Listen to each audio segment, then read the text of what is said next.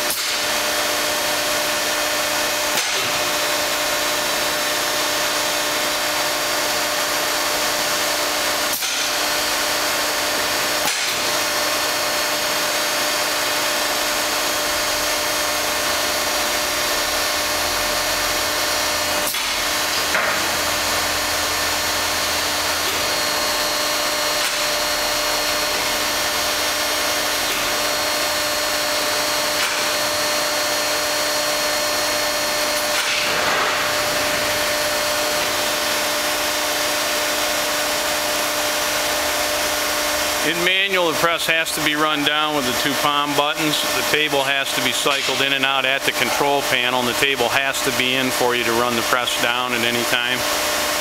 The open button is on the pedestal or on the control panel in manual. I'm going to go ahead and do an auto cycle. I'll let it do a couple of auto cycles to show that.